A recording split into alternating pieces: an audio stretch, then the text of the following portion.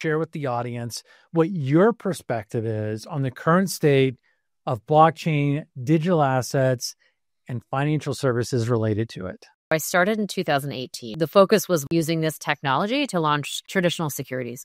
And at the time, it was kind of uncool because crypto was much more cool. But now institutions are focused on what this technology can bring, especially with the change in administration. There's definitely a positive sentiment for institutions and buildings. We can save money and make money using this technology. Blockchain is much more efficient with different structures, back office systems. And there's the front office of actually generating more revenue as well. Europe and MICA have been able to actually define what they can and can't do, which has been a lot easier. So people have left the United States, but they're actually coming back to the United States now, which is super exciting to see. And we're expecting to have defined regulations.